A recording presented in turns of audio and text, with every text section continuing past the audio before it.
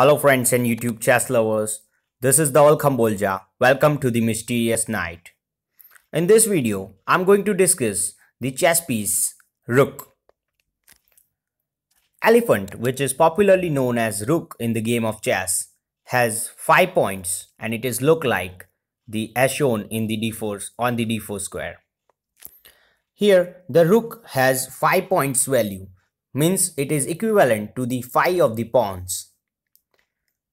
Rook can move in the corresponding row and the file corresponding to the square on which it is being placed. So here the rook is placed on d4 square, right? So all the blue color squares are the possible movement of the rook. Here you can see that rook is placed on d4, so all the squares of d file, as you can see here, as well as all the squares of fourth row on which the rook can move, right?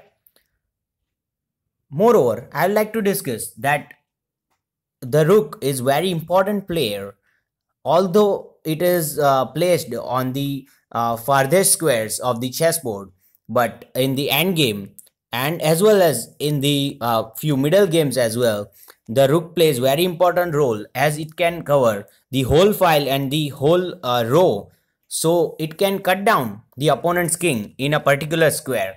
So the elephant is very powerful piece. It cannot jump over the other piece as the knight has only that kind of advantage.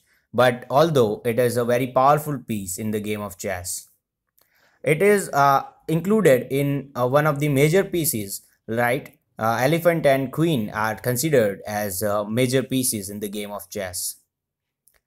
Hope you like this video. Feel free to comment below down and tell me what else I can make for you, right? And don't forget to subscribe and share. Thanks for watching. See you in the next video.